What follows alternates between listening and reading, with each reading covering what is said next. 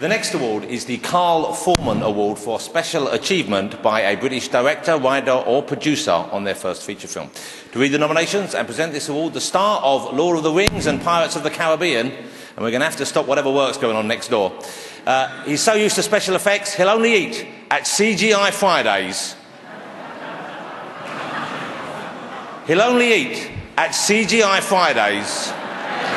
You didn't mishear it. Ladies and gentlemen, please welcome Orlando Bloom.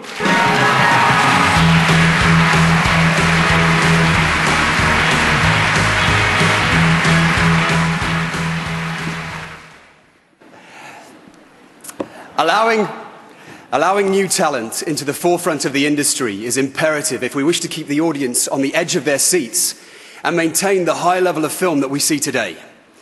This year's nominees possess both the heart and the willpower to compete at the very top of our game. They have more than proved their talents, as this package demonstrates.